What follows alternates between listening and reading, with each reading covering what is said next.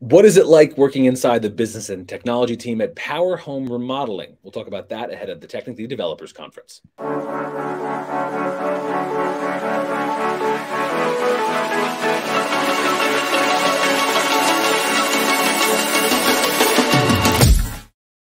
Wow, that animation gets more dramatic every time. Hey, I am Chris Wink. I'm the CEO and co-founder of Technically. We're a news organization that serves a community of technology professionals and entrepreneurs. Ahead of the Technically Developers Conference, we are displaying dramatic animations and talking about what it's like working inside tech teams around the country. Today, we're talking to Ben Klang. He's the VP of Business Technology at Power Home Remodeling. Ben, thanks for being here. Thanks for having me. Good to be part of the drama. So yeah, I mean, it's a dramatic time. We got it. This is the fun of it. Yeah. So, I mean, like probably softball question, Ben, but like you were at Power Home Remodeling, an interesting company for lots of reasons. One of which being someone from the outside might not even recognize the amount of technology that you guys are working on. So tell me a little bit about why you like working at Power. What does it look like for you? Yeah, that's a great question. So I've been at Power for 12 years now, and I've really reflected on this a lot over the years.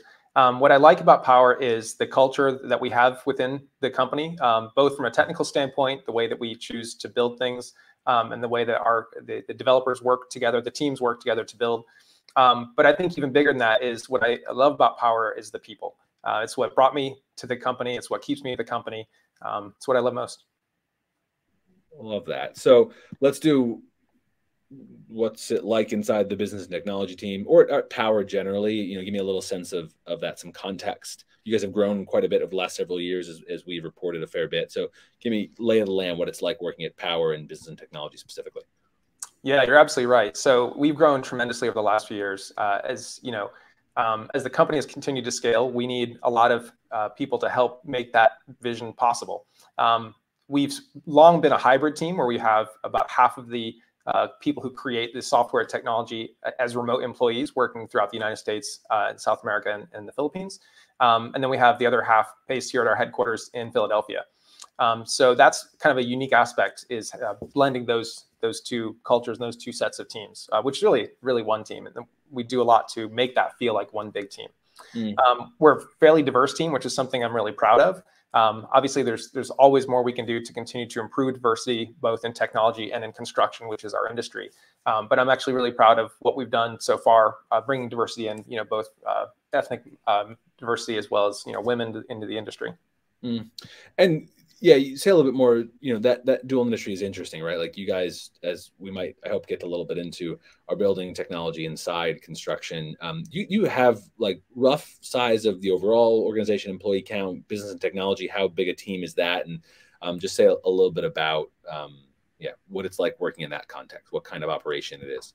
Yeah, absolutely. So we're about 2,800 employees now across the country. Yesterday, we opened our latest territory. We expanded into Pittsburgh, but we go as far west as Phoenix, as far south as Tampa.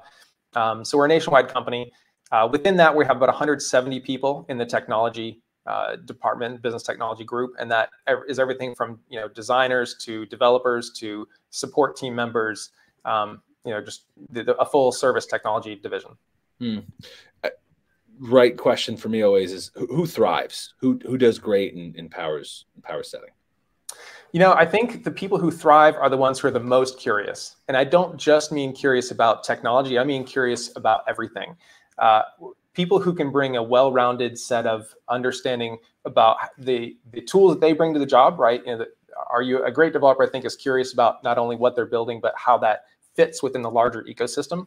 But then that same thing is true of what they build supporting the business. So being curious about how does the business operate? How is the software that I build used by real people in the real world? So a sense of curiosity goes a really long way. Also, we're a group that likes to build a lot. Building is really a core part of our culture, and we build a lot of our own tools. We build a lot of our own. The entire application we support is built in-house. We build our own data centers. So if you're somebody who likes to build things, this is a great place to come and do that. The build metaphor probably holds quite true given you're working around construction. So like tie this together for folks. What tech challenges are you guys confronting? The core business is you do a lot of consumer facing work, right? You're literally in building people's homes. So you're quite a household name in that sense. but the tech team may be harder for folks to connect those dots. So what tech challenges are you guys confronting, and what are you working on?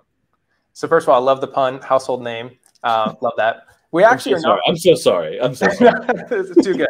Couldn't pass it up. So it's interesting, you know, on the technology front, our focus has been on enabling the business to be successful. And so most of what we built to date has really been internally facing. And we're only at this point beginning to build tools that support the homeowners, that reach out beyond the walls, which is an exciting new challenge for us.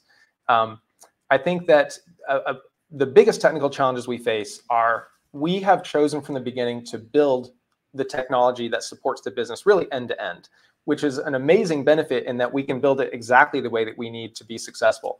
But it also comes with it the responsibility to build, you know, basically enough technology to support the entire business. And as this business continues to scale, and we really are a growth company, keeping up with the needs of the business. I talked about being nationwide and serving all these various territories and serving the needs of new employees that come into our offices every single day.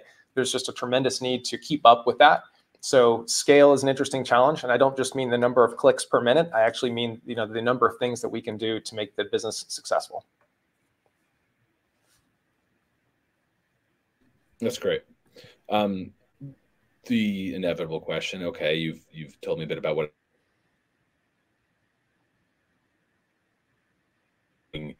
If one was interested in learning a bit more.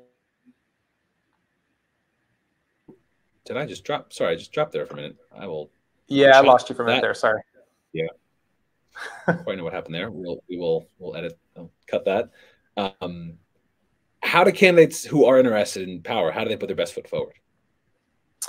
I think putting the best foot forward is, again, I mentioned being curious, right? If you're someone who shows up to the interview and has done a little bit of research about our background and what we value, the culture, I think that shows well.